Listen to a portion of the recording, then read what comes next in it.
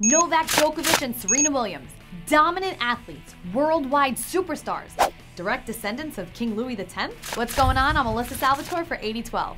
Yep, from Pete Sampras to Margaret Court, they can all thank 14th century royalty. That's because you can trace tennis back to France in the 1100s, a game called Jeu de Paume, Game of the Palm, since people hit balls back and forth with their hands. Louis X ruled in the early 1300s and loved the game. He hated playing outside though, so he had special indoor courts made with walls.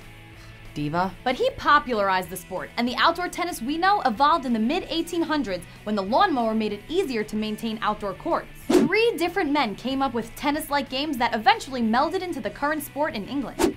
The first tennis club opened in the UK in 1872, and 5 years later, we got our first Wimbledon. It's only a rumor Queen Elizabeth was at that one too.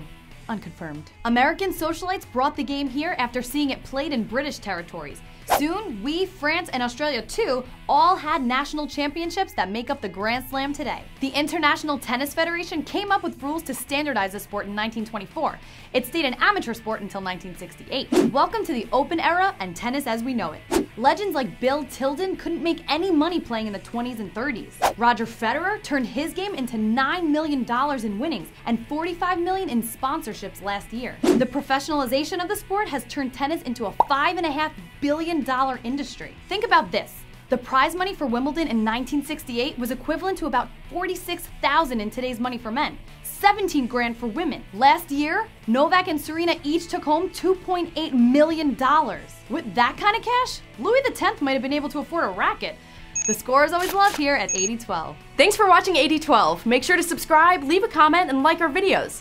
No, you have to tap like. You can't swipe right on me.